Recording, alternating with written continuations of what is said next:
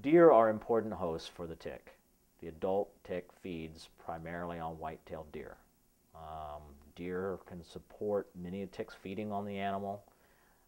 There are other hosts that the ticks can feed on, but ecologically they don't play as important a role.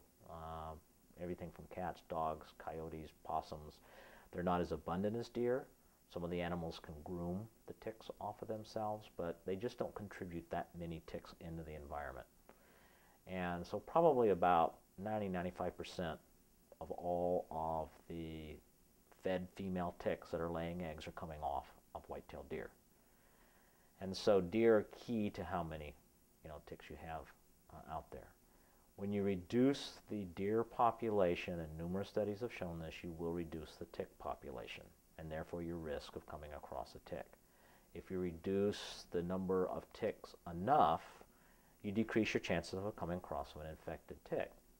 If the tick population drops below a certain threshold, you won't even have the ticks feeding sufficiently on the mice that carry the Lyme disease spirochetes to maintain the transmission between the ticks and the mice. And you can actually break the disease cycle as well.